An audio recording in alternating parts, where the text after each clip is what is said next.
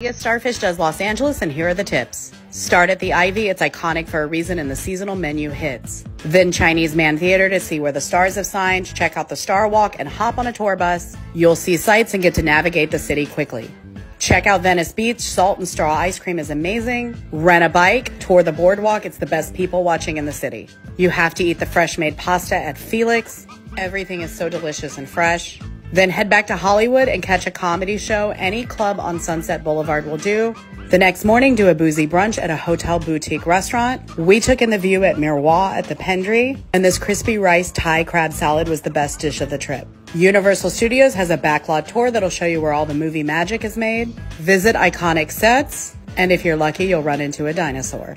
Downtown LA is a cultural foodie hotspot. We had dinner at Bavel on our way out of town. Los Angeles was 10 of 10, would go again. Let us know how we did, and now let's go back to Vegas.